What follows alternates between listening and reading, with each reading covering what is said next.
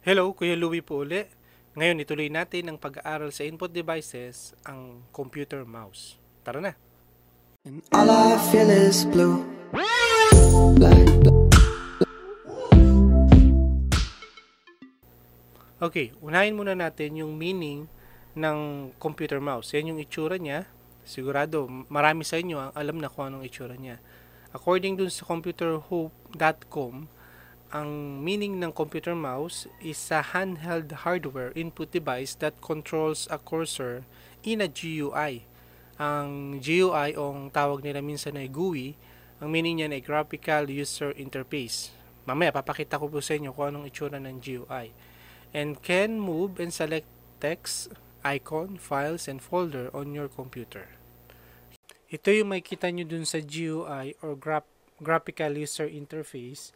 Mula sa salitang graphical or graphics, may mga images, pictures, or icon na nagre-represent kung ano yung application na yun. Halimbawa, yung icon na to, ito ay para sa Avast antivirus. Yung icon na to para sa CCleaner. No, pag kinlik natin yung mga yan, mag-run o mag-open po yung application. So, ito ay print screen ng GUI na ngayon ko lang nalaman na pag nag-print screen pala tayo, hindi makakasama yung mouse cursor. No? Kaya ginawa ko lang itong white arrow na ito. Kunyari yan yung mouse pointer natin.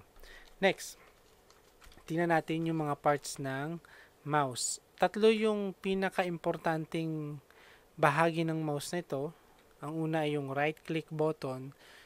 Kadalasan, ang right-click button ay nagsisilbing short menu or short command para sa mga application. Halimbawa, itong ginagamit ko po ay PowerPoint. Ito yung, pag-click ko po yung right-click button, ito yung shortcut menu na pwede nating pagpilian tulad ng cut, copy, yan, ruler, layout. So, yan yung right-click button. Sunod, yung left-click button, ito yung laging ginagamit na part para mag-open o mag-run ng application. At yung ikatlo, yung mouse wheel, sometimes ang tawag dito ay scroll wheel sa mouse. Mamaya, malalaman pa natin kung ano yung function ng mga yan. So, ano yung gamit ng mouse? Pangunahin na, ang function ng mouse ay para pagalawin yung mouse pointer. Ito. Yan. Kapag nagagalaw na natin yung mouse pointer, pwede na nating i-left click or double left click yung mga icon para mag-open o mag-run yung documents o program. Pero hindi laging left click lang ang ginagamit para mag-open ng documents o ng program. Pansinin nyo po yung part na to. Ayan, print screen ko po yan. Yung part po ng Powerfly, ni-right click ko po, tapos mapapansin nyo dito merong open. So pag kinlik ko po yung open, mag-execute yung Firefox na application. Okay? So pwede rin po yung right click, pwede rin po yung left click para mag-run ng or mag-execute ng application. Next, gamit din ng mouse, pwede nating i-select at i-highlight yung mga icon, files, or folders. Tapos, pwede rin natin mag-multiple select ng icons. Gamit po yung pagpindot nyo po ng control, tsaka yung left click. Mamaya, papakita ko po sa inyo kung paano gagawin yon. Sunod yung drop o drag and drop. Yung technique na to, kung saan select mo, tapos hihilahin mo yung folder, icon, halimbawa, papunta dun sa loob ng iba pang folder. I-demonstrate ko po sa inyo yun. Halimbawa, yung part po na ito, i-select ko po siya. So, nakapansin ninyo, naka-highlight na po yung input devices number 2. Ngayon, paano tayo mag-create ng multiple highlight o marami tayong isa-select? So, pipindutin nyo po yung control sa keyboard. Huwag nyo pong bibitawan. Tapos, pili kayo. Halimbawa, input devices. Tapos, Google Chrome. Tapos, VLC. Media player. So, nagkaroon na po ng multiple selection sa GUI. So, sa Graphical User Interface. So, yun po yung paraan. Control, tsaka left click. Para naman sa drag and drop, create po ako, halimbawa, ng new folder. Pangalan ko itong drag and drop. Yan. Para mag-drag and drop, ganun uli, pwede natin select yung input device. Tapos, wag nating pindutin natin yung left click. Wag natin bibitawan yung left click button. Tapos, hilahin natin papunta dun sa drag and drop. Okay? Kaya lang, di pwede kasi naka-open pala yung input device number 2. Ito na lang pala. So, naka-highlight siya. Hindi ko bibitawan yung left click. Ida-drag ko po siya dun sa folder ng drag and drop. Yun, nandun na siya sa loob ng folder. Okay, ulit. Left click. I-click mo ng left click. Oo. I-click mo na yung left button. Tapos, ayan, naka-highlight na siya. Tapos, pindutin uli.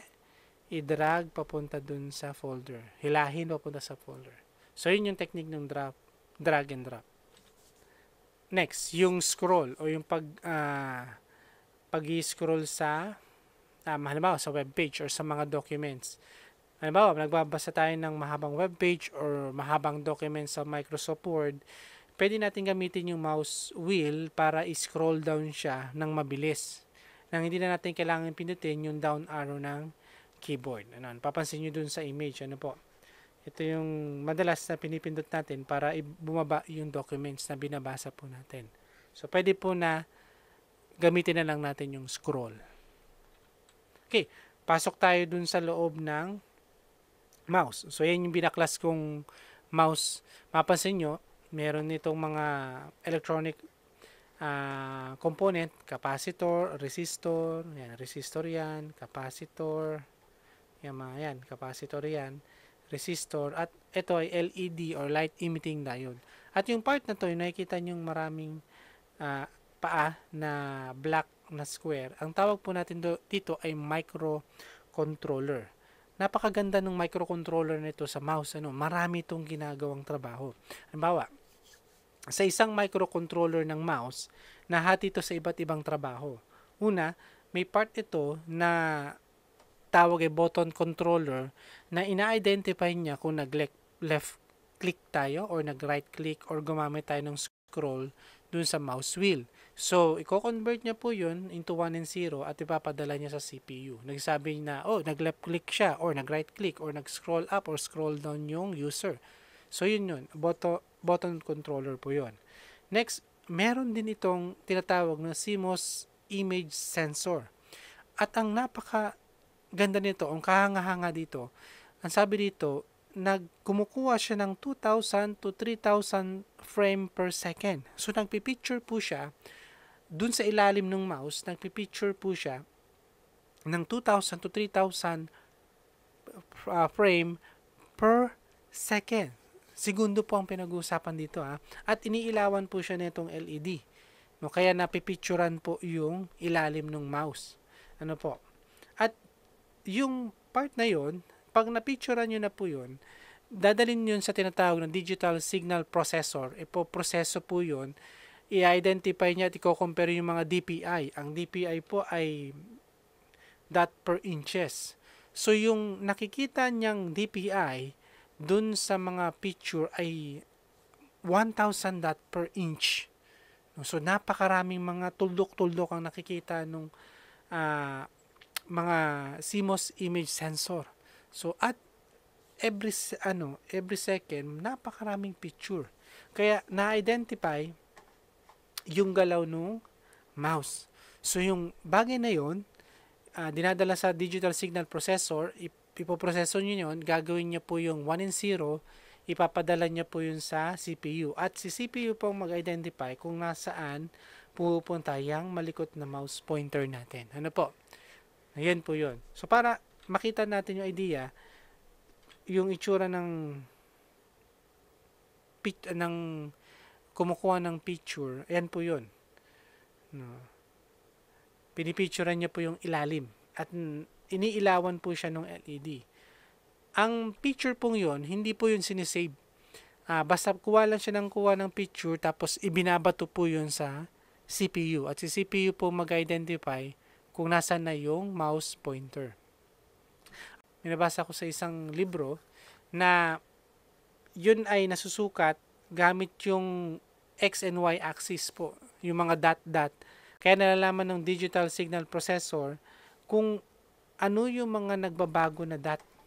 So yung nagbabagong dot na yon, kakalculate kung nasaan yung position ng mouse. No, kung paano i-calculate yon, si CPU yung gumagawa nun.